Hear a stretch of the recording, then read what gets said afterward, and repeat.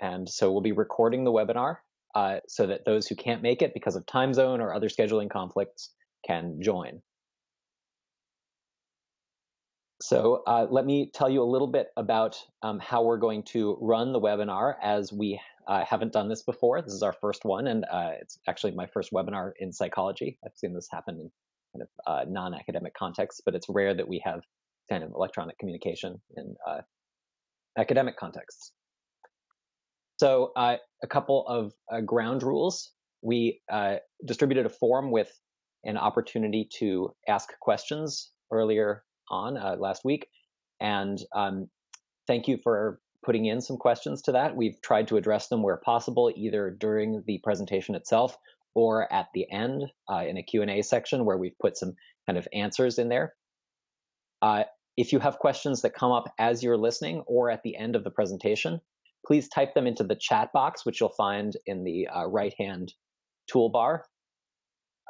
Each speaker has a moderator who's going to be monitoring the questions during their part of the talk, and then restating those to the group if they're judged to be relevant to that particular portion. And so we'll try to take as many questions as we can that are relevant after each section of the presentation, and then we'll take remaining questions at the end. We have a total of 90 minutes in case a lot of questions come up or there's particular aspects of discussion. We can wrap up early if we get through the material before then. In a couple of cases, people have asked already quite specific questions. In those cases, we may email you a link to the relevant project documentation. Please bear with us as we continue to try to refine our organization of this documentation. There's a lot of material related to this project, from the nuts and bolts of how the stimuli were created and the raw data there, all the way through to the specific analyses that we've planned and the simulations and so forth that have gone into that. So we're trying to get that all in a very readable format along with the instructions for contributors, and it's maybe unsurprisingly a complicated project. So please bear with us on that front. Okay. Casey, Melanie, anything you would like to add here before we get started and go on to content? Nope, I think we're good. Go ahead. Wonderful. Thanks, guys. Okay. So what we'll be doing here is 4 sections. I'll be giving an overview of the problem and the ManyBabies approach. Then we'll transition into a section that's going to be jointly presented by me and Melanie on the infant-directed speech preference and how we are approaching that in ManyBabies 1. We'll then move on to some of the really detailed nuts and bolts of setting up ManyBabies 1 in your lab, and Casey will be primarily presenting this. There'll be just one slide here on the IRB issues.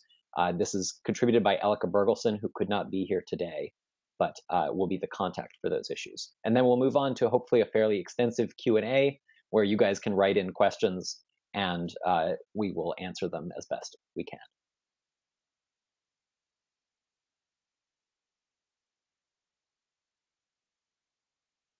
Okay, so this project begins, the ManyBabies project begins in the context of uncertainty about reproducibility and replicability. So reproducibility is the ability to get the same numbers from a study given the study's data, and replicability is the ability to actually get new data that show the same measurements or show the same effects. Shown here is the key figure from a large-scale study by the Open Science Collaboration published in 2015. This was 100 studies replicated by independent researchers around the world, and the results were somewhat disappointing. Many of the original studies did not show the same kind of thing as the original. Effect sizes were overall deflated relative to the original, and many were not statistically significant. Now, this has been a controversial study, and the exact replicability rate that is implied by this study is unknown. It's a subject of debate.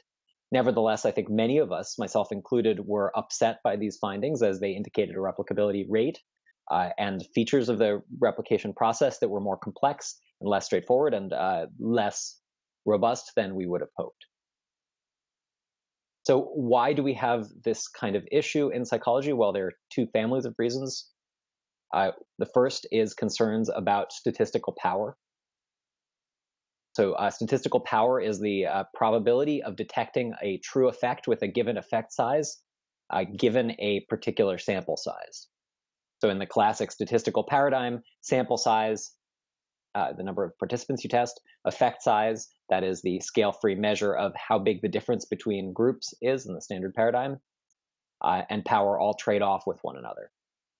So the larger your sample size relative to a particular effect size, the higher your power. An important observation about psychology, and in fact, unfortunately, about science in general, including biomedical science, is that when you look across studies, the majority of studies are typically underpowered. That means they had fewer participants than would have been necessary to reliably recover the effect that they recover. How can you tell that?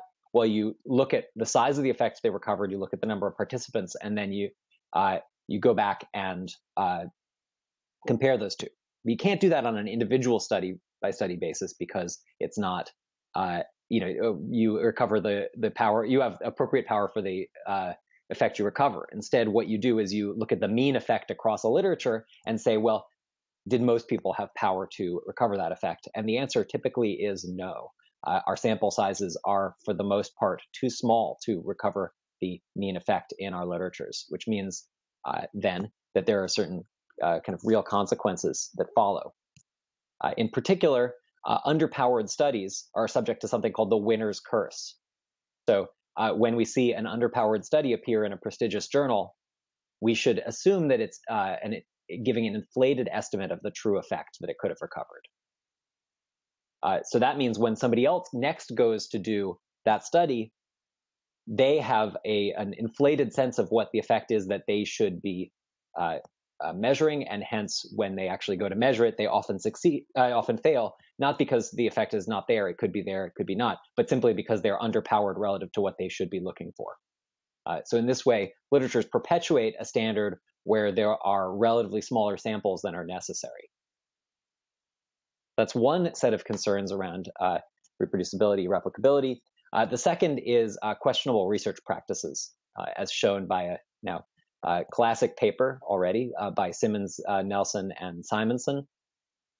A small amount of analytic flexibility, that is flexibility in how you conduct your statistical analysis in terms of the preparation of data, the addition of observations flexibly during the data collection process, the exclusion of outliers, the control or not control for particular demographic variables. All of these combine to add flexibility, which inflates the rate of false positives in the classic statistical testing paradigm. So that means if this analytic flexibility exists, it's easier to get to that now magical standard of p less than 0.05, which allows publication in top journals. And hence, the effects that you had may not be as strong as is indicated by the p-values. So again, we've got kind of a higher rate of false positives and inflation of effect size that results from these conditions. And all of these factors have been argued to lead to the crisis in replicability documented by the 2015 paper. In the infancy research context, things are more complicated. All of these concerns are compounded, plus there is, by many accounts, broad variability in the data that are collected from lab to lab. There are methodological differences across labs. There is population variability. And there are many proposed moderators of the effects that we recover as developmentalists. Maybe when we painted our lab blue, all the babies suddenly were more interested in the walls, or so it seemed, than in our stimuli, and we recovered no effects. When I worked in baby labs, people joked that because I had a beard, I would make the babies cry. I joked about it too, and then it was kind of depressing because I was making the babies cry, it seemed like. We all have different suspicions about second session babies that are run in a study after the first study. Is that an acceptable practice? Is it not an acceptable practice? Are the babies more tired? Do they habituate more quickly? Do they not show effects? These are all questions that come up in this context. And often, compounding this, there's little absolutely direct replication where you do exactly the same thing as somebody else. I would argue that that's largely because of the high cost of data collection. It's really important to make every baby count when you're a developmentalist, because this is a limited resource. It's shared across labs, sometimes across multiple labs in an institution, and it's very costly to run a sample of babies on a direct replication condition. In addition, it's difficult to replicate exact procedures. So even when we would like to do a direct replication, we often don't have the open stimuli, open procedures that would allow us to do everything exactly as a previous lab did. And we don't know which of the decisions that go into that direct replication truly matter. Is the distance from the screen really the key variable? Is the exact amplitude of the stimuli the key variable, and so forth? In sum, there are real issues in this literature that may be unacknowledged, but we have a lot of uncertainty about the possibility of issues in replicability in the infancy context, because we don't know how much these factors matter. How much does this variability contribute to issues in replicability in infancy? So our inspiration for the ManyBabies project is the ManyLabs projects that have come out of the Center for Open Science in the University of Virginia. Briefly, those projects are attempts to ask many labs around the world to replicate a battery of studies. So both US and international labs take a set, in this case, this is ManyLabs 1 of around 13 studies, carry those out in their own labs, and then look at both the effect that is recovered for each individual study. That's the big circle with a confidence interval in the middle of each group, but also the variability around that. And that variability reveals whether a particular effect is dependent on context. They all are, but how much they're dependent on context as well. That can really tell us about the relative validity of any individual measurement in terms of revealing what measurement would be revealed by another lab if they were to replicate it. So we found these studies to be really interesting and useful as a model for collaborative science going forward that tells you about what kinds of assumptions you have to make in comparing results across labs. One example of an analysis that was very helpful here was that one of the ManyLab studies, a later ManyLab study, actually compares adult participants that are recruited early in the academic semester versus late in the academic semester, directly addressing a key superstition or hypothesis that many researchers have about testing adults in the college context, which is that later in the semester, they are more stressed out, and hence your data are worse. It turns out that large-scale study found no evidence for that observation. So that's really interesting and useful information that can be propagated throughout the field and used to inform future studies. That was one source of variability that people were worried about that they don't have to worry about in this context, and can then focus their activity productively on controlling for other things that may matter more. Okay, so the ManyBabies Consortium, as we're calling ourselves, has three primary goals here, especially with ManyBabies 1. The first is to assess the reproducibility of key findings in the infancy literature. And we're starting with the infant-directed speech preference, which we strongly believe to be a replicable finding. This is a conservative starting point, which we'll talk more about in a moment. Two, to quantify the sources of variability in the results that are measured across labs, and to attribute those wherever possible to methodological choices, population differences, and so forth. And three, to create standards for best practices. That is, to pursue a project that is done in an open spirit that allows anybody to adopt the same methodological choices of materials, procedures, and that those materials and procedures come out of a discussion between many different labs who are interested in the relevant phenomena, coming to consensus around what they think a set of best practices are. So in my experience, this has been very helpful for nearly everybody participating, because we're all converging around a set of standards and discussing the practices that we had often adopted from mentors or developed as we were developing our labs, but hadn't questioned individually. And so our awareness is being raised about the different choices that we make that are thought through differently by different labs. Okay, back to the outline. So next we'll talk about infant-directed speech preference, but first, do we have any questions? No questions so far at all. Pushing onward. So many or most on this call will be familiar with the phenomenon of infant-directed speech. So here we have a now classic figure, originally from Fernald and Kuhl, reprinted in Kuhl 2004, contrasting the F0, the fundamental frequency for adult-directed and infant-directed speech. While the adult-directed speech shows some minimal variability in the F0, you see this contrast with the incredible variability, the huge pitch excursions, and even register changes in infant-directed speech. This is characteristic especially of North American English infant-directed speech, where you see this massive pitch variability compared to the adult model. In addition, infant-directed speech has a number of other characteristics: syntactically less complex, more well-formed, sentences are shorter, words are higher frequency. Throughout all of the different levels of linguistic description, you see characteristic differences. So infant-directed speech is a caricature of the most variable prosody, but it's present in many cultures, albeit variable in its in the size of the difference between infant and adult-directed speech. And it's been argued, albeit controversially, that it facilitates a wide number of early language acquisition achievements, from the identification of speech sounds to segmentation to revealing syntactic structure. Now, each of those claims has been controversial, but overall, the theoretical role played by infant-directed speech is as facilitating certain aspects of language acquisition, as a specifically targeted signal that is helpful for engaging young children's attention, and allowing them to learn.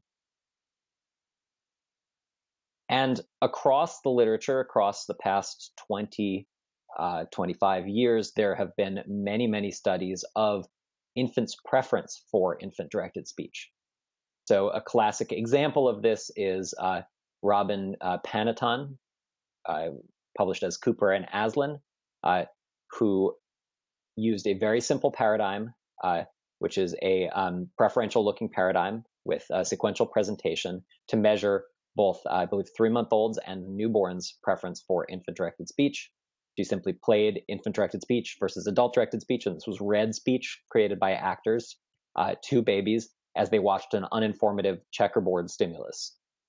And she monitored their fixation to that stimulus as the different types of speech were playing, and showed that in both age groups, there was a robust preference for the infant-directed speech. So in each study that does this kind of thing, you can capture the variability in looking times across infants compared to the size of the difference between infant-directed and adult-directed speech looking times. This standardization yields an effect size. So here we're using a standardized effect size, Cohen's d, which measures in standard deviations of difference between the control and experimental conditions. And what you see here is a replot of a meta-analysis by Dunst, Gorman, and Hamby, looking at this literature, plotting the effect size recovered in infant-directed speech paradigms across ages. And what you see is nearly all of the studies recover an IDS preference, certainly not every single one. You wouldn't expect that given the size of the studies. You'd expect some variation. But the mean effect size that's recovered is d equals 0.71, which is between a medium and a large effect according to the standard interpretation guidelines. In addition, there's some evidence, as you can see from this trend line, it's not strong evidence, but some evidence for that preference increasing across development. But as far as we know, it's certainly present around 1 or 2 months, and there's one data point that indicates it's present at birth or shortly thereafter. So this is, by all accounts, a robust phenomenon, at least in the labs that have studied it, which have primarily studied it in English-speaking infants. Recently, there's been an emerging literature that suggested that the kind of facilitation from infant-directed speech that you get in these North American English-speaking households is maybe less robust in cultures where you see less infant-directed speech in the home. And so that's an emerging narrative. Nevertheless, the claimed theoretical model here, this is a Pizzoni and Aslan figure for infant-directed speech, is that it's claimed to be available right after birth. This is a bias, perhaps attentional in nature, perhaps perceptual in nature, perhaps communicative in nature, we don't know, that is available at birth and is maintained in cultures where infant-directed speech is used frequently, and potentially lost or lost faster in those cultures which don't use this as a robust signal for grabbing attention by infants. So one goal of our current study is to map out this potential pattern, map out these curves. So one possibility for the effects we recover is that we see a preference for infant-directed speech present in the youngest children in our sample, in that it's maintained robustly in English speakers and stays around the meta-analytic estimate right through the first birthday, whereas in non-North American English speaking children who are hearing infant-directed speech in North American English, they show that robust preference, and there's some evidence that they do show that. For example, Chinese learning babies will prefer North American English IDS to ADS. But then that preference will be reduced over development such that by the time they are producing language themselves, they will be less likely to prefer infant-directed speech in a non-native language. So this gradual specialization and loss of preference in non-English speakers is a prediction, theoretical prediction of the general account of IDS preferences, and is something that our study might allow us to recover. Okay, let me turn things over to Melanie briefly so that she can talk about the choice of using North American English in our study. Right, so I think Mike already did a good job of talking to the advantage of one of the advantages of using North American English. Okay, start backing up a little bit. So we had a number of discussions about this over the early phases of the project, and there was a lot of concern about making sure that different cultural and linguistic contexts were fully represented. But we had the issue of the reality is that the robust literature on infant-directed speech is very highly skewed towards samples in North American English, although there are a few studies that look at preferences in other languages. And because one of the major goals of this project was to pick something that was really robust and that we expected to have an effect, we didn't want to bring in a whole bunch of labs to run to look at variability in a robust effect and then find it wasn't a robust effect. So we decided to stick with North American English, despite the fact that this adds some complexity to some of the analyses. So it has the advantage that it allows us to stick to the robust literature. It also has a really important advantage in that if we aren't sticking with North American English, or if we allow different labs to record their own stimuli that would be appropriate for their language community, then there would be absolutely no way to maintain consistency across labs. So we had to stick with one language, and we decided to stick with robust literature on. Now, obviously, there's both a drawback and a strength, really, that this is going to be a non-native language for some of the labs. So there's a little bit of a confound between whether differences across labs and differences across language. And we have put some thought in the analysis side of things to make sure that we're drawing on the strengths of that so that we tease apart what's differences in methodology versus differences in linguistic communities. And the advantage of that, obviously, is that it actually allows us to address some really interesting questions about cross-linguistic and cross-cultural effects that can only really be answered in a multi-lab study like this. So that's both exciting and challenging. The other challenge that we faced in picking our stimuli is that there were a variety of choices in the range between highly controlled and highly ecologically valid stimuli, and we tried to look at some of the the possibility of using some of the original recordings from some of the original studies to make this more of a direct replication. And unfortunately, that wasn't possible for a number of reasons, due to the nature of the recordings, the age group that some of those recordings were designed for, and the age groups that we're targeting, and also a lot of labs. These are recordings from back in the day, and most labs did not conceive of the idea that we would be sharing these audio stimuli across, hundreds of people all around the world, and so they just didn't have permission to share them properly. So in the end, we went with recording our own stimuli. We went with a sort of a bit of a compromise, but leaning towards ecological validity in recording moms in the laboratory talking to their babies on a constrained set of objects, and then talking to an adult experimenter about those same objects, and then selecting audio clips from those recordings that were balanced as best we could on a variety of factors, and excluding noise and baby noises and things like that. The disadvantage of this approach is obviously that because it's semi-naturalistic recordings, we can't fully control for absolutely everything.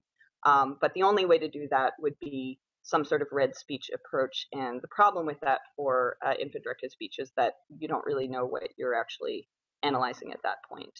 So it's a problem that different people have solved in different ways, and we've gone with a slightly more naturalistic approach. That's everything I have for that slide. Great, thank you, Melanie. Okay, so let me just say briefly that we have developed the protocol for ManyBabies over the course of a number of collaborative discussions. We developed the stimuli along Melanie's description, and then tried to create a stimulus set that was a good representation and relatively well balanced across IDS and ADS. We're still working out the final kinks in that stimulus set. We're doing a little bit of extra re-editing and balancing of the noise, trying to really get these stimuli as acoustically clean as we can. So that was the topic of the call right before this current one. That said, 5 labs agreed to pilot this procedure, trying to work out the kinks, get our data analysis in order, and really test out the procedures that we were proposing. And in this pilot study, we had 65 participants, which is already a lot for an infancy study. So this gives you a sense of the scope of the operation. Pilot labs were UBC, Brooks at Oxford, Plymouth, UK, LPP in Paris, and my own lab at Stanford. They used 3 different methods, which are the 3 methods represented in ManyBabies: single screen, sequential preference, the head turn preference procedure, and eye tracking on a single screen. And these labs contributed different sample sizes. You can see the largest was contributed by UBC. And there's clearly variability in the effect sizes. Whether that's reliable, we don't know. But the meta-analytic estimate that emerged from these pilot studies was right about exactly D equals 0.7, which, as you'll recall, was just about where we were with respect to the original meta-analysis that I showed. So that's very good. This was keeping me up at night, and I was very pleased to see that the pilot study recovered an effect of infant-directed speech, which allows us to go forward and really think about the moderators of that effect. So in the study and in the protocol, as you'll read it, you'll see that one of our foci is the effect size we recover, but we wouldn't need all of you to participate if that were our primary question of interest. Instead, now we want to ask, hey, can we get enough data to really understand what makes LPP in Paris different from Stanford? Or are they really different? Is that just chance? Is that just noise variation? How can we quantify differences demographically, methodologically, culturally that matter to these outcomes? And further, how can we leverage these data to provide some methodological best practices? Were second session babies across all of the babies that are run in this study, were they more robust in terms of recovered effect size or less robust? How did those data look? Can we say anything about the shape of the habituation curve for all of these babies across different labs and different countries, across ages, and so forth? So you can see there are many rich questions that can be answered using these data sets far beyond, is it D equals 0.7 or D equals 0.4? That's the starting point, but it is far from the ending point. In that spirit, we've engaged in some new practices regarding the ManyBabies study, in particular pre-review and pre-registration. So trying to address some of the concerns about biases in the literature that we've seen previously, our goal in this study is to fix all of the details and analytic plan prior to data collection, to remove these opportunities for analytic flexibility, thus allowing us to recover an uninflated and unbiased estimate of effect size, as well as an unbiased estimate of the moderators that we care about on variability. That's a new challenge. It's not something that I've done before, and I think that's true for most of the people in the group.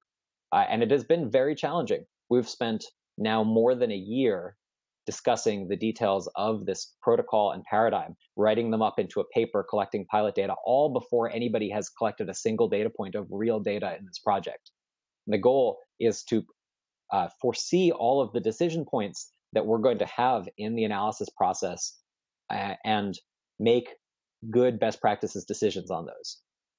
We're far along in this process right now. We submitted the protocol document that's been circulated to you guys to AMPS, Advances in Methods and Practices in Psychological Science, which is a new journal that is being started by the APS for this kind of pre-reviewed methodological contribution that we're trying to make here. It's edited by Dan Simons, who's graciously agreed to step in even before he was confirmed as editor and curate the review process for us. So he's received reviews from 2 expert reviewers, and we're in the process of addressing those comments before sending it back out to him.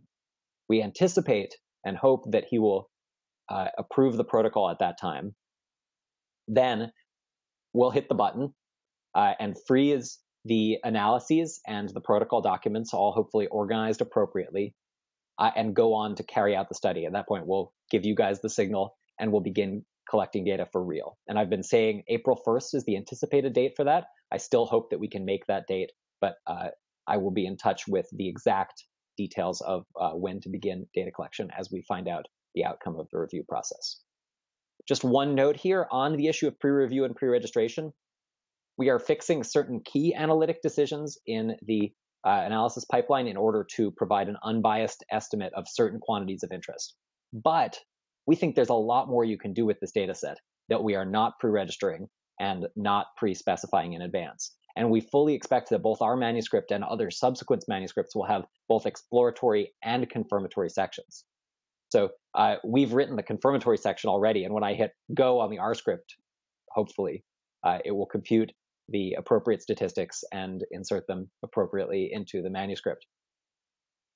But there's many things that we can't specify in advance, and those exploratory analyses will also, when they're of interest, make it into the manuscript. And we hope you guys will be some of the folks suggesting those exploratory analyses. And if an exploratory analysis can't make it into our already long and complicated manuscript, we hope you will do new experiments, new analyses, new simulations, and write your own papers about this data set. The goal is to create something that is reusable by the community and forms a test bed for new ideas. So please don't hesitate to get in contact with me or any of the other folks on this call or other organizers that you talk to about ideas for moving forward and creatively reusing the materials and data from this project. One final bit here, I want to give a plug for a sister project, ManyBabies Bilingual. So Krista Byers-Heinlein has, in extremely rapid time, put together a second manuscript, which is currently, or maybe about to be under review at AMPS, for a manuscript answering the question of the magnitude of the IDS preference in bilinguals, how it differs from the preference in monolinguals, and how it changes with bilingual experience. This will be a separate pre-registration, a separate paper, and a separate analysis with a complicated Venn diagram of authors with the original. If you're interested in this project and want to contribute, please get in touch with Krista, as there's still time to coordinate your own bilingual sample alongside your monolingual sample, since I believe all of the labs contributing here will be contributing matched monolingual and bilingual samples in order to facilitate a matched analysis. Okay, let's take questions now on this aspect of the study design with respect to IDS. Do we have anything to address before we move on? Nobody has typed anything in the chat window. Oh, until this second.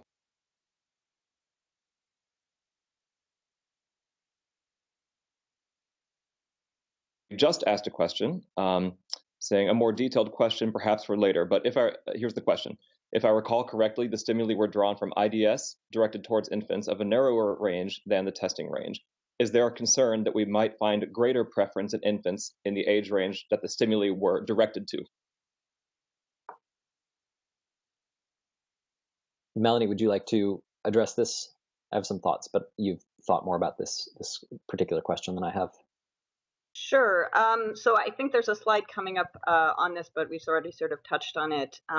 The infants that were selected for the recording were between about 4 months and about 8 months. So yes, there is a broader age range that's being tested than the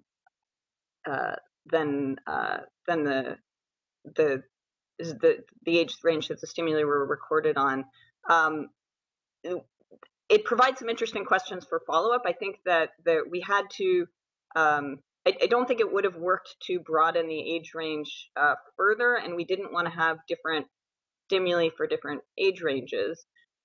So certainly we may, so one of the interesting things, if you go back to that Dunst graph that Mike had shown earlier, there's actually a fairly small number of studies that were included in that. I know there were some others that have looked at older age ranges beyond the range that was in that study, but comparatively there are much fewer studies looking at the older age ranges. So we really don't know as well what those older ranges are doing. So I think that for me, that's one of the exciting things about this, that we can look at sort of the developmental side of things.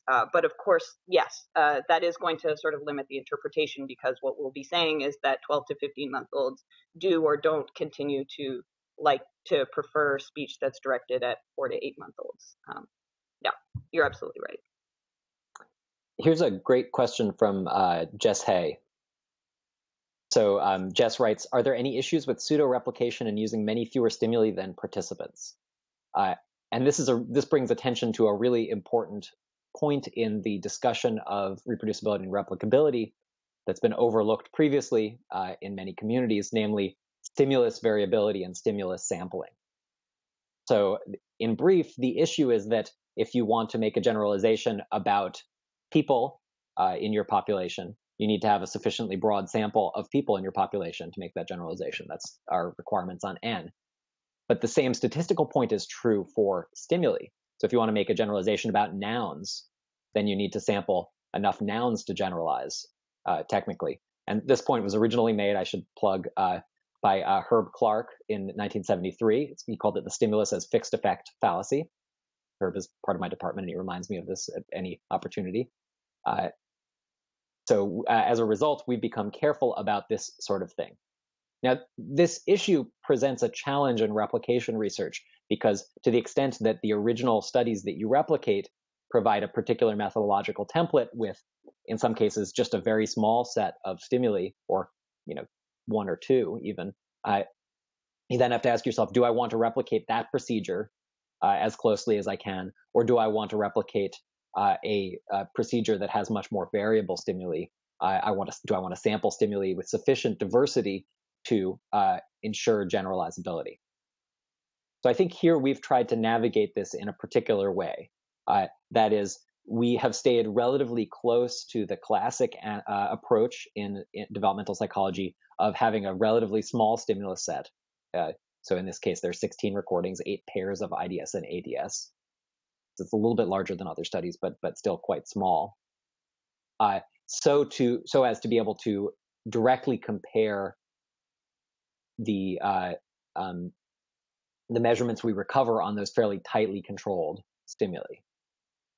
On the other hand, where I think we differ from other studies in this literature and in general in infancy is that we do have very strong documentation of our stimulus generation procedure. So you know exactly what we've done in order to create these stimuli, and it would be theoretically and even practically possible to create more stimuli like this very easily. I mean, modulo the amount of work that's gone into it, but there's no question about the details. You make recordings using these objects, these microphones, you norm them in this way, you run them through these Pratt scripts, and then you will end up with stimuli like ours. So in principle, we're trying to give the generation process so that other people can create stimuli like ours. In practice, I think it would have been very challenging for us to create something like 4 or 8 or 10 different stimulus sets of the type we created here and retain any of the kind of control that we had. This was already quite a substantial undertaking to develop these stimuli. And so faced with that, and faced with the variability that would be created by creating many, many stimulus sets and running them in individual labs via some counterbalancing scheme or something like this, we decided to opt for the classic approach. But I think the concern is a really valid one, and it's a really important one to think about going forward.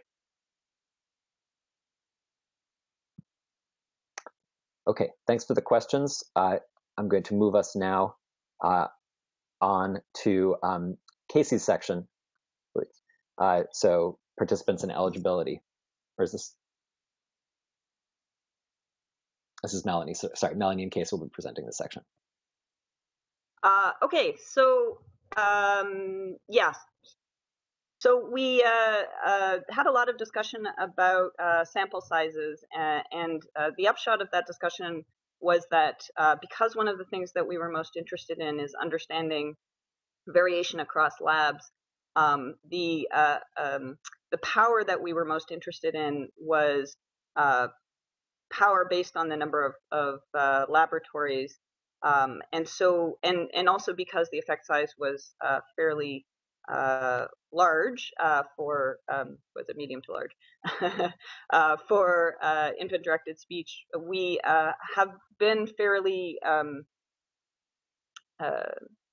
sorry, I haven't thought through what I'm saying here. We're being fairly generous in trying to make this something that is relatively not onerous on labs. So we keep the minimum participation very low at n equals 16, and that includes your discards. So if you have 5 discards and 11 good babies, you give us 5 discards and 11 good babies, and that's your n equals 16. Now, of course, we would much prefer that you give us more babies. So what we're saying is that our preference is a minimum of n of 32, and that's in a given age group. But if all you feel that you can handle to give us is n equals 16, then we welcome that, or any number in between. And you are more than welcome to contribute in any one or subset or all of our 4 age bins. And again, we've sort of selected broader age bins than is typical, in part to make this not onerous on labs that we know this is a secondary study for you guys. So it's 3 to 6 months, 6 to 9 months, 9 to 12, and 12 to 15 age bins. And we ask that you center the mean in the middle of the age bin and have some sort of distribution. So please don't give us all 5-month-olds in your 3 to 6-month-old age bin. And if you want to give us 32 babies in all 4 of those age bins, God bless you. But what you think you can manage is what we would welcome. We have a set of eligibility criteria. We tried to keep those fairly standard. So monolingual, it doesn't have to be English learning. Full-term babies, which we set at 37 plus weeks gestation, generally typically developing a normal hearing, and you can see more details about how we define each of those in the instructions. There's a link there. We had a lot of discussion about first session versus second session babies, and we welcome both first session and second session babies, but what we caution is simply that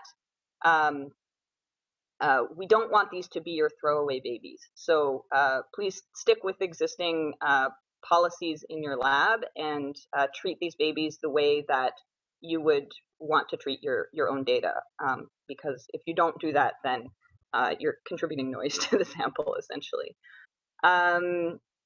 So the other issue is piloting and stopping rules. So you may want to take a few babies to kind of get yourself going and pilot the sample and make sure that the study is running properly and that you are running through the process the way that it's supposed to. Please be very, very clear about the transition between pilot babies and babies that you're actually planning to contribute to the sample. And similarly, please make sure that you have a very explicit stopping rule in your lab. We do allow different labs to have their own stopping rules depending on what's convenient for you in your data collection and what your typical stopping rule is. But we just ask that labs be very explicit about it, and that if you do change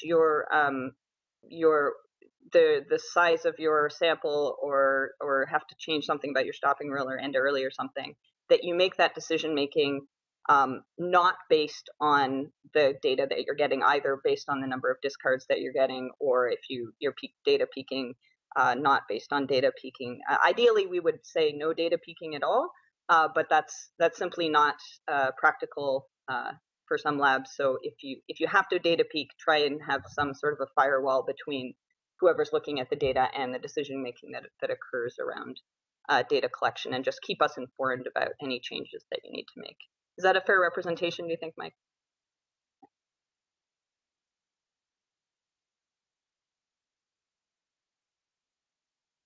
Okay, should we tackle questions?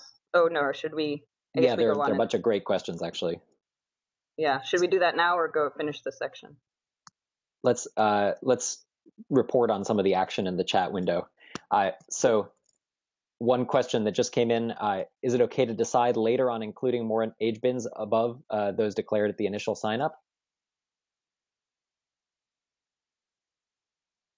Yeah, good question. So, I mean, ideally you are making those decisions ahead of time, but I think as long as as long as that decision is made based on the fact that, oh, suddenly this age range has become available, yeah, we would welcome that being added into the sample. But the key factor here is that we're trying to be very, very careful about data analysis and not allowing, like, we just don't want you to say, oh, well, 11 of my 16 babies have bust out, so I want to collect more babies so that I'm contributing more to the sample, because that will change things in the analysis. And guest 6 asks, is there a discard policy? How do we decide which data are getting discarded? And then I'll add on that, and what do we do with the discarded data? Right. So you are not making decisions about which babies are discarded. So I guess, yeah, I spoke in a way that was perhaps confusing with respect to that. If the baby enters the testing room, we want to see those data. So we want your so you are going to employ your existing policies about when to stop, like if a baby's too fussy and fusses out, you employ your existing policies on that, and then provide us all of the information that you have. But we're also using partial data. So as much as possible, we need the information about the trials that are good trials and bad trials, and then all of the data analysis decisions about what gets discarded and what doesn't get discarded are made at the centrally. So we don't want to go in and look at your videos and decide which trials should be discarded or not. But in terms of whether a baby is going to be discarded and whether there are a sufficient number of usable trials to include that baby are being made centrally in the analysis. Great. Here's one more question from Linda Polka. Is it okay to include both first and second session babies, or should you stick with one type? No. In fact, if you're collecting second session babies, we would appreciate also getting some first session babies from the same lab, under the assumption that would be. But if it is your lab policy to run some studies that are only second session babies, then we would, and that's all you can give us, then we would welcome that. But we just don't want you to apply criteria that are less good to this study than you would to your own study. Is that a fair way of describing it? Yeah, that's great. And let me address a couple of questions about language background. So one question asks about reporting monolingualism versus doing paperwork that includes language information. Another person asked about whether you're monolingual, non-English, but in an English environment. So the way we are assessing language status is basically that we provide a basic language status questionnaire if you don't have one. If you do have one, as long as it asks about percentage English, which is our key question, then you can use your own questionnaire. When that questionnaire is administered, that becomes the point at which the data is fixed for that child, even if they said they were monolingual English when they came in, but then it turns out they come in, they fill out the form, and they have a Spanish speaker providing care for 30 hours a week. That baby is now not, that proportion they report on the form is now the representative proportion for that baby, and so they would be excluded on language status. So there are a number of different categories of exclusion in our analysis. For folks who are tested, but nevertheless during the time in the lab report some exclusion criteria, those are reported to us, and we'll exclude them based on kind of language status. Most language status babies, we're guessing, you'll select them at the recruitment stage, so you're not spending a lot of time testing babies you're not including. But if they do slip through that initial filter, then we exclude them later. Can I add to that, Mike? What we did have a lot of discussion about how carefully we wanted to check on this, and I think it was Krista's study that gave us some data that a criterion of 90% of the primary language was sufficiently well correlated with 80% based on a much more complex questionnaire, that we were comfortable with people just using a single parental question, what's the percentage of input from your baby, at 90%, and we sort of use that as that's good enough. So you don't need to give them a complex questionnaire. You can just ask them that question if that's what your typical lab practice is. Now, if you're participating in the ManyBabies bilingual side project, we do, for that one, we are going to ask for a more complex questionnaire, and we have some people who are happy to help out to help you design one that's appropriate for your language community if you don't have one. A question from GW. Structure of IDS changes with age, and sensitivity to that structure has been demonstrated. How is that taken into consideration in the analysis plan? So here I think we're talking again about the same questions about changes to what infants are interested in IDS. Is it particularly perceptual aspects, particularly linguistic structure in the IDS, and developmental changes both in the IDS itself that the kids are hearing and in the children's sensitivity. So as Melanie has been talking about, we are trying to walk a particular line here where the more stuff varies across ages or across labs, for example, the structure of the IDS for particular ages or the structure of the stimulus for particular language groups, the less we can compare across labs in the measurements we make. So in our paper, we have hopefully been clear enough in delineating that we are measuring with a single stimulus across a wide range of cultures and a wide range of ages, and measuring sensitivity to that particular stimulus or stimulus set. So that's one approach to this problem. In our analysis, we then can not worry about the joint stimulus and developmental, or joint stimulus and cultural effect, and simply measure cultural effects, which we do with a planned analysis of North American English versus non-North American English labs, and exploratory analyses of particular cultures where we have density. And in terms of development, we can then model both linear and nonlinear trends in the development. So we plan a simple linear analysis of the developmental slope, but then in our exploratory analyses, we are looking at the nonlinear patterns of development across age in case those emerge. Okay, let's press onward. So next from Melanie.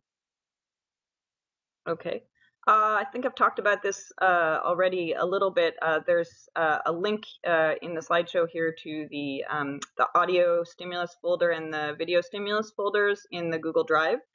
There are other places where you can find this information as well. So the stimuli, as Mike said, went through a pretty long and involved process, which isn't done. So you may find, if you've already set up your study, that we may come back to you in a little bit and give you a new set of audio files. So we apologize in advance if we do that to you.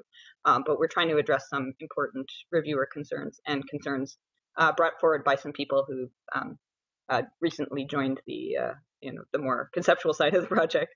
And we want to make sure that everything is crossed T's and dotted I's before we go whole hog on this thing. So the process involved collecting recordings of mom talking semi-naturalistically with their babies, where they took an object out one by one from a bag and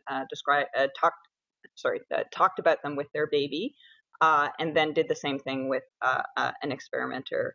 And they just were told to talk about the object essentially until they ran out of something to say, and then pick up the next object. And so there were a total of 15 moms in the original sample across 2 laboratories. And then there was a whole norming process that was done. We did some ratings of the stimuli, low pass filtered and not low pass filtered, on a variety of characteristics. So I'll back up a little bit. So those recordings were then initially sort of a by hand subselection took place to exclude noise and other problems that were in the recording, and to sort of chunk them up into shorter segments. Those were then set through a norming process where we got ratings and then selected to match on a variety of characteristics. And then we did some other things to try and make sure that the volumes were similar, and there's details of that in the OSF drive, the OSF files. You can explore to your heart's content if you're curious about how all that took place. And then we ended up with this set of 8 infant-directed speech samples and 8 adult-directed speech samples that were matched on a variety of characteristics. So the visual displays, we've provided some visual displays in the Google Drive folder to use for the various different methodologies. So there's this video of a laughing baby to use for recentering. There's a colorful checkered border to use for the visual stimulus if you do that in your procedure. And there's a variety of people who can help with questions about that in terms of setup.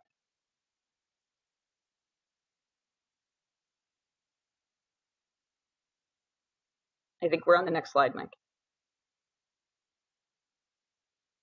And this is Casey. This is still around? This is Casey. Yeah, I'll take over for just a few minutes, and I'll try to keep this brief so we can get through everything and answer questions.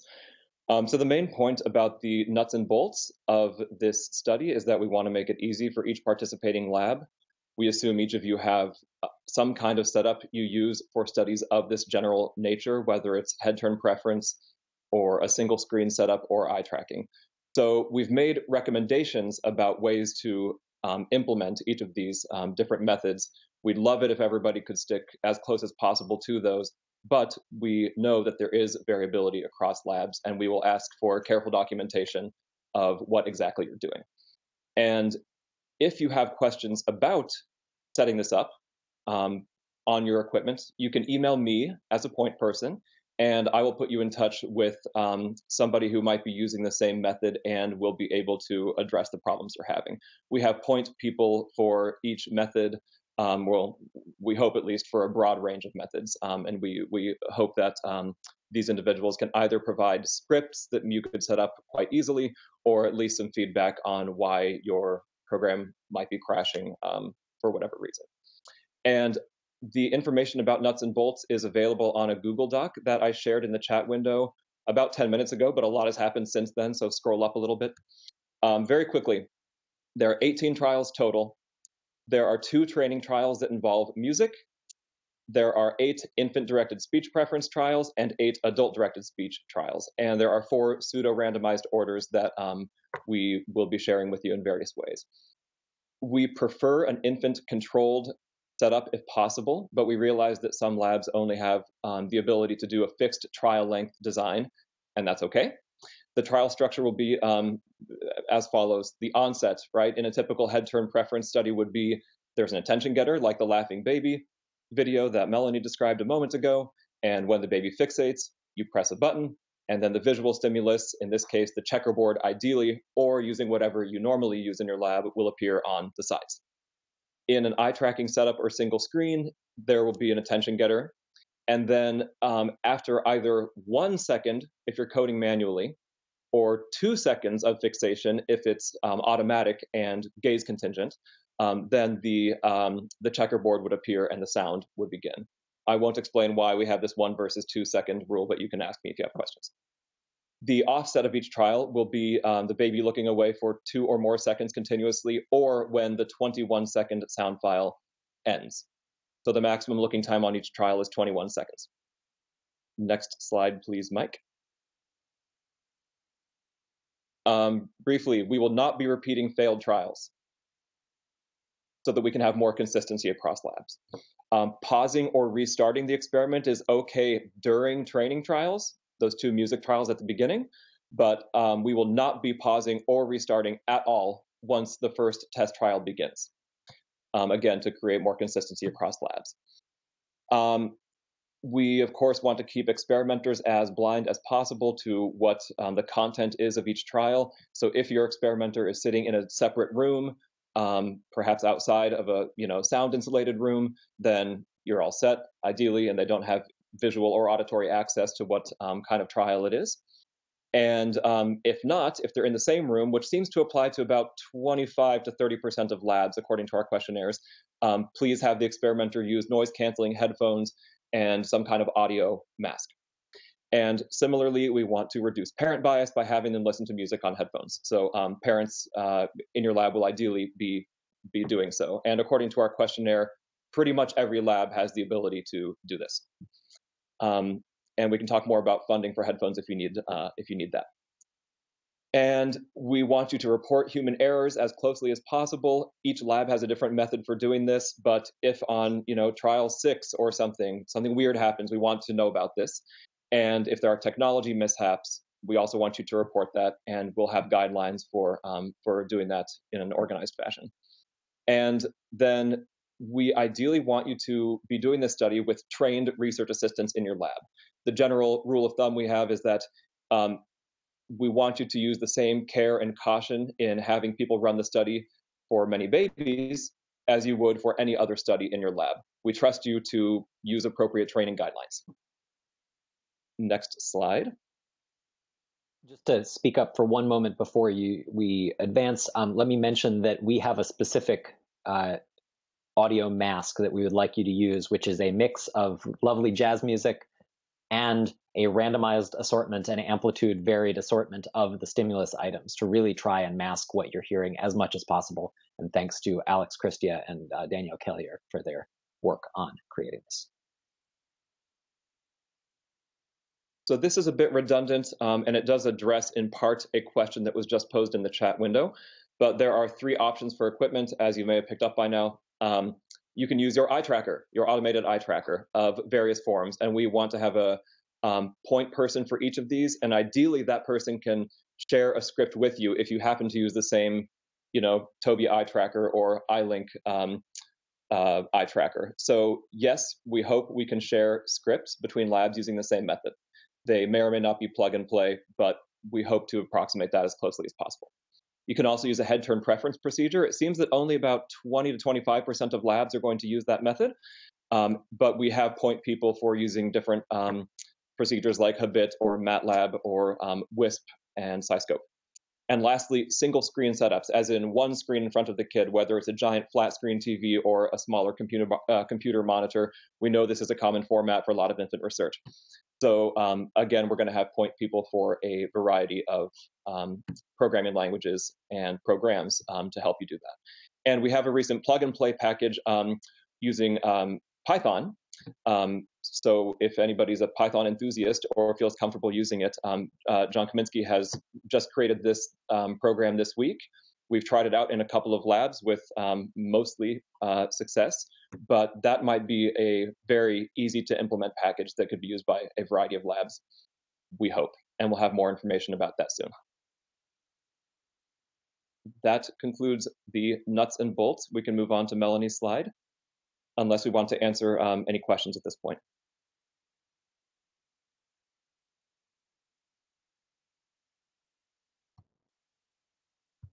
I just want to before we get into this slide, there was a question about should we change our procedure from having 2 RAs coding to 1 RA coding, and Mike and I had a slight difference of opinion, I think, on how to answer that. And I think I can sort of harmonize our answers and generalize it to some other questions that people might have. As with some of the other choices that we're making, we're sort of walking a fine line between standardizing everything and making sure that everybody's actually doing something that is a familiar practice in their labs, so that we can actually look at those variations in practice. So if it's a simple thing for you to do to change that practice to make it more consistent with what the instructions are, then please go ahead and do it. If it's something that is going to cause potentially a source of confusion in your lab, or if it means that all of your RAs have to now be completely trained up from scratch to some new procedure and it's very uncomfortable, then that's going to cause problems in the analysis. So we'd rather, or if your software doesn't allow it, for example. So deviations are permitted if it seems like the right choice for your lab. Mike, are we on the same page now about that? Yes, yeah, definitely. Yeah. Okay. So this is the miscellaneous slide, and I don't think I put everything here, so I'll try and work through it. The key thing up at the top, which I did add, was that Melissa Klein very nicely, we were noticing that even as the people who had put together all the materials, we were having trouble finding everything and figuring out how to get from A to B. So Melissa Klein came in and created a very nice document for us that sort of puts everything in one place and gives you some direction about how to go from start to finish in setting things up and making sure that you understand the guidelines and the eligibility criteria and all that stuff. So that's the link at the top there, the Start Here document. So and one of the things so there's a lot of information in there about all the eligibility stuff, all the questions that you might have, and all the information about where to look. And then there's a list at the bottom of people to contact if you have other questions that we haven't managed to answer here today. One thing to keep in mind is that because it's such a complex study for collecting data from so many different sources, it could quickly turn into a nightmare trying to process the data. So Mike has put together some very specific formats and guidelines for how to contribute your data so that we can automate some of that and not make it a whole hand process. One really important thing is that if there are sort of, if you're not sure whether to discard a baby or something like that, you can't just or discard a trial rather, you can't just put in comments because this may be looked at only by a computer. So if you have questions about how to structure your data files, talk to a human about it before you submit the data file. Don't put comments in the data files. We've also had a lot of discussions about what authorship means in this project, because there's a lot of weirdness in this project in that there's so many PIs involved that it's actually kind of difficult for any one person to make a meaningful contribution that would typically be recognized as author level contribution, and that's even at the PI level, and then once you get into students who are contributing, gets even worse. But we feel very strongly that we want to make sure that everybody gets recognized for their contribution. And so we've put together essentially our thoughts about what authorship constitutes, and then to a certain extent, we're going to rely on your good judgment about whether you think this person in your lab should be recognized. We have discussed having a strict criterion of only 2 people per lab.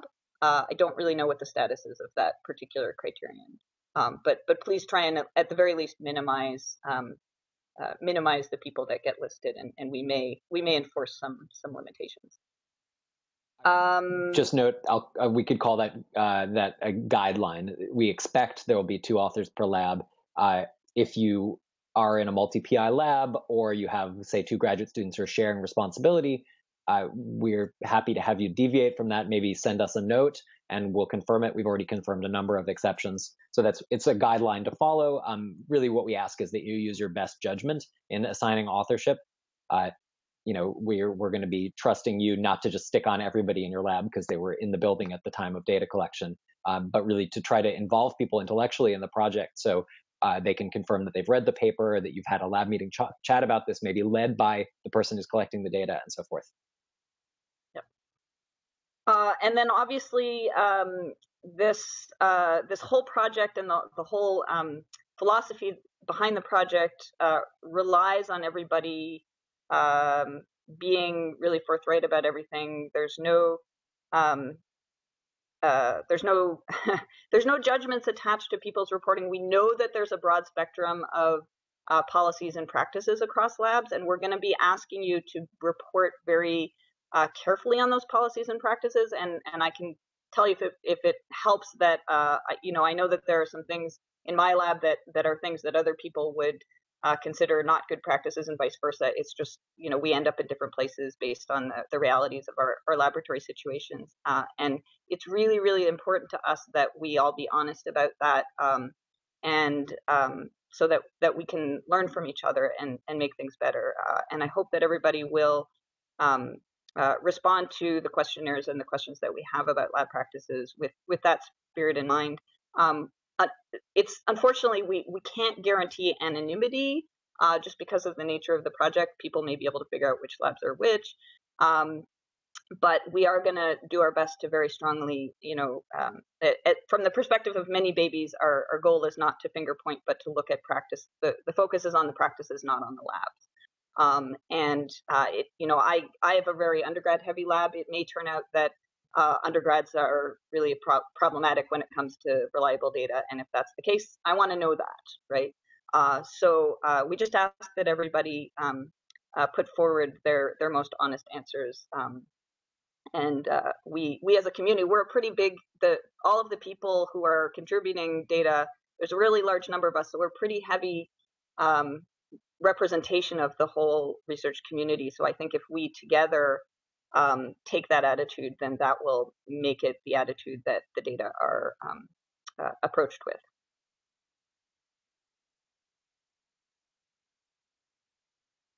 Okay, just a couple notes on ethics and IRB. This slide is contributed by Elika Bergelson, so please get in touch with her if you have specific questions. We've provided some crowdsourced IRB resources in a folder, which is linked from the slides, which you can find in my email and in the chat window. Most folks in the community, we think, are going to be tagging the ManyBabies study onto existing protocols. For example, in my own lab, we have a blanket protocol that says we're going to show some kind of harmless linguistic stimuli to kids.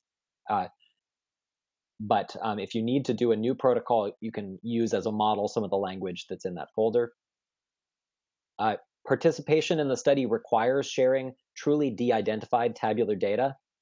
So we believe that this should not require extra permission. So for example, via the Department of Health and Human Services in the US, this de-identified data that cannot be re-identified has no health information by that definition, because there's no date of birth, there's no subject name and so forth. That shouldn't require extra permission in the US, but feel free to double check this with your local ethics board, especially in the international context where standards may be different.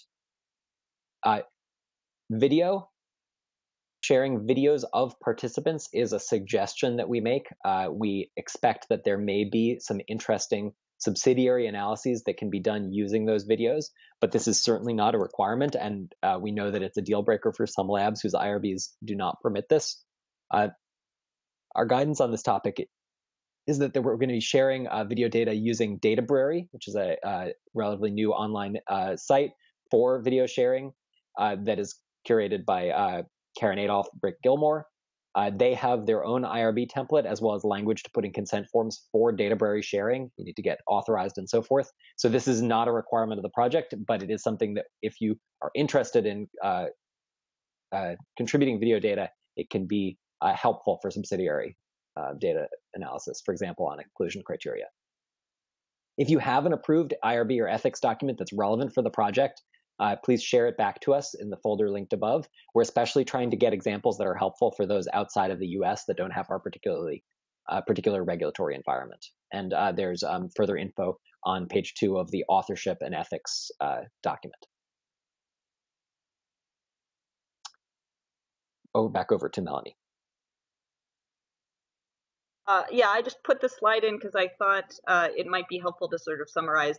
As we've said in a few places, there's a lot of information in a lot of different places, and we're trying to make things as clear as possible.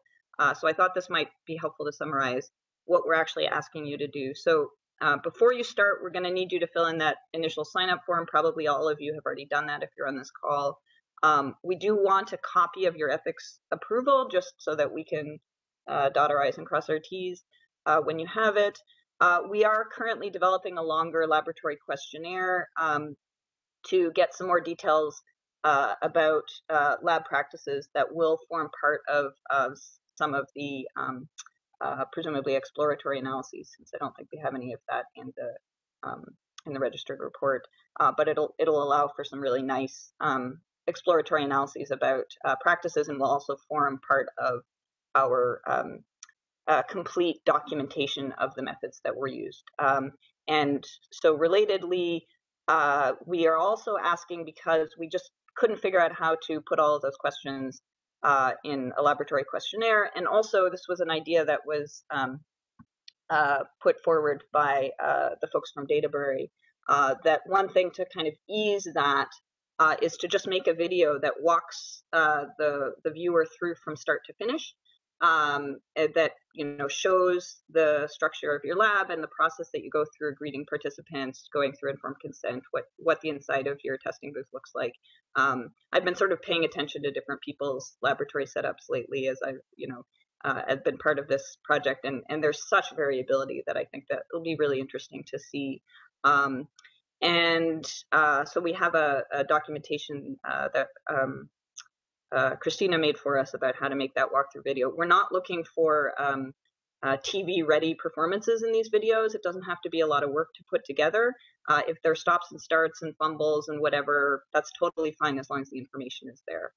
And if anyone has serious concerns about the walkthrough video, talk to me or talk to somebody, and we'll talk to you. We don't want any of this to be a deal breaker for people, but we are hoping to get this from people. And then when we get to reporting data, we'll ask for the data forms that are in the folder that I believe is linked elsewhere in this document. If not, you can find it in the Start Here document. And then in Databury, we're asking for the videos of real participants through the study. If that's possible from your ethics, we strongly encourage that. And if that's not possible, we ask that you put in a dummy run video, just so that we have a record of what the data capture looks like from your perspective, with a doll in the testing booth, or sort of a pilot baby that you got permission from or something, just so at least we have a record, not just of the walkthrough from the perspective of inside the testing booth, but also from the perspective of what it looks like for the coders.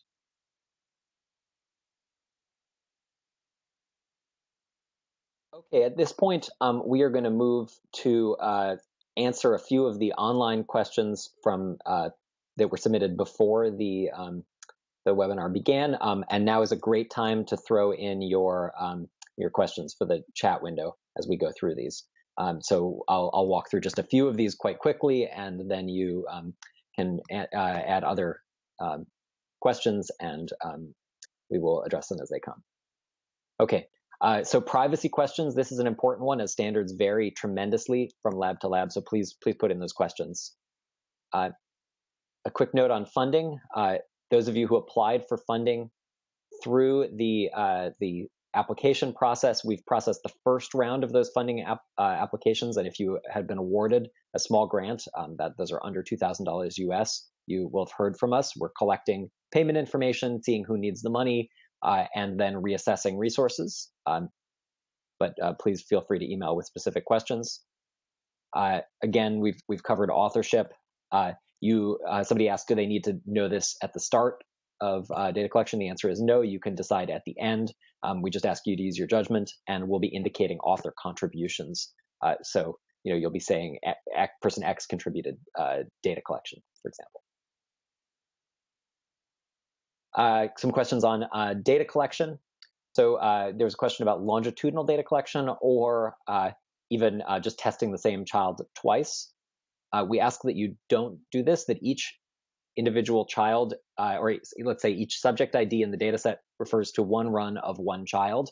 And so there's no duplicated kids in the data set. This is for reasons of statistical independence. That said, this could be a great longitudinal opportunity if you would like to plan something to follow up either by, say, collecting MCDI electronically or by mail on kids who've participated, or you'd like to coordinate a couple labs collecting longitudinal data on these kids, that's a great idea. It's a great way to add extra value to your participation in the study and to allow researchers in your lab, for example, to write their own paper about a subsidiary follow-up for some portion of the data. So I highly encourage you to do this. Feel free to get in touch if you're planning something like that. And that would be a really nice opportunity that adds value to the data set. We got some questions about exclusion criteria. Please take a look at the instructions document and feel free to use the Google Docs comment feature if you see something that is unclear in that instructions document. This sort of iterative process of commenting and refinement is how these documents have come to be. And so now as participants in the project, we encourage you to contribute to it. I'll add related to that we also have frequently asked questions now at the bottom of that document that Melissa created. And that's another great place to put questions if you're not seeing the answer to the question that you have after this is done.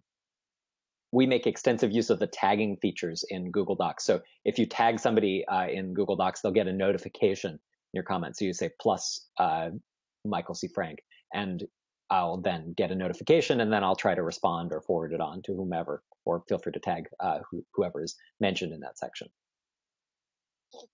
Okay, methods. We talked a bunch about masking. There were some questions online also about masking.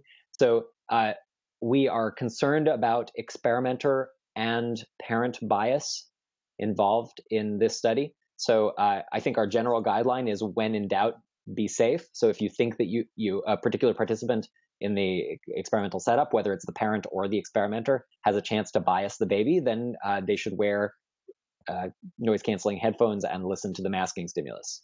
But if you think there is absolutely no chance for bias, for example, if the parent is outside the room, then they don't have to be masked.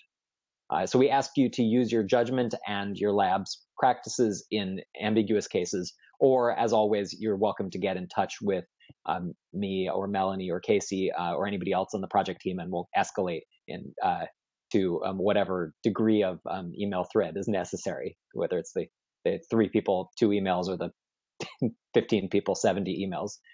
That's what happens with these issues when they get brought up. We just simply try to discuss them and hash them out until we find consensus. And when we can't, we'll convene a meeting to try to make operational decisions. Okay, a bunch of questions came in about eye tracking. Eye tracking, I know this well because I do it in my own lab. Stimulus presentation setups are often proprietary and they vary substantially. We will have some plug-and-play implementations, an SMI implementation, a Toby implementation, and Alex Christia just offered an iLink Windows implementation. And Dan Yurovsky is the coordinator on eye tracking in general, I believe. So if you don't see the plug-and-play implementation you have, feel free to contribute it. Or if you don't feel comfortable with that, you can work with the eye tracking group to try and develop something that works. For eye tracking analysis, our measure is going to be as comparable as possible to the non-eye tracking. So it's just simply total fixation time. If you have specific questions about the eye tracking analysis, feel free to contact me. I've been doing the analysis on that side, and we are happy to work with you on analysis code if you have a non-Toby or SMI eye tracker and need new analysis code to be tailored to the particular output files you have. So we'll try to help out with that aspect of the study. And I think we didn't get study setup questions that I thought hadn't been answered, but I'm happy to entertain them now. That was not the right button to click. Sorry.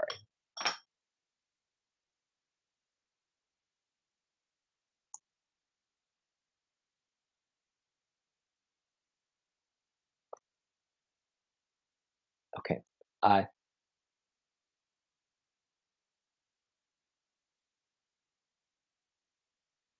Zajo Christina asks, will there be special subgroups, for example, HPP folks setting up on a separate email list to communicate? That's a great question. I think as these lists have grown, we have, we've been more and more reticent to just email 150 people when we have a simple question about logistics. So I think we probably should set up such lists. and I will be happy to try to facilitate that as we get there. Dan Yurovsky just joined in and is reiterating his interest in coordinating the eye tracking labs, and he's doing PsychoPy, so that's a Python-based tracking platform. So you can get in touch with him if you're interested.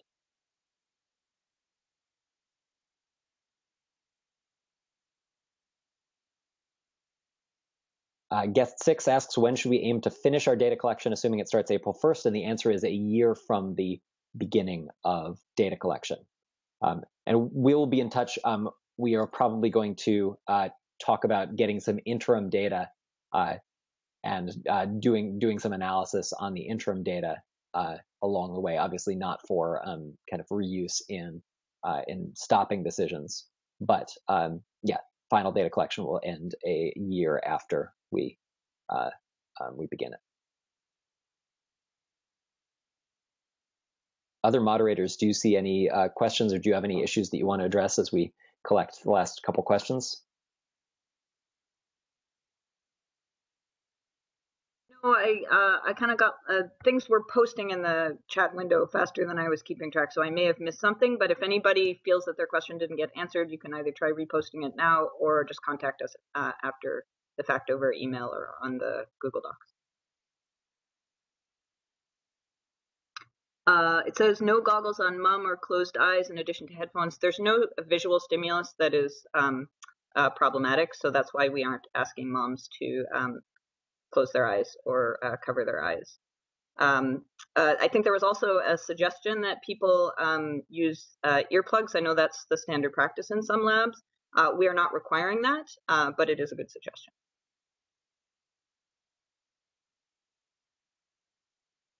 Babies don't have to be sitting on parents' laps. So some labs test routinely in a high chair or a car seat. Others test in the parent's lap. I believe we're not asking you to deviate from your standard operating procedure in that regard. We just ask that if you have the parent in the baby's lap, please take a special care to try to blind the parent to the audio stimuli by using our mask and confirming, say, with the research assistant listening to the stimuli and the mask, that they really can't guess what the stimuli are. Okay, we have another question about timeline.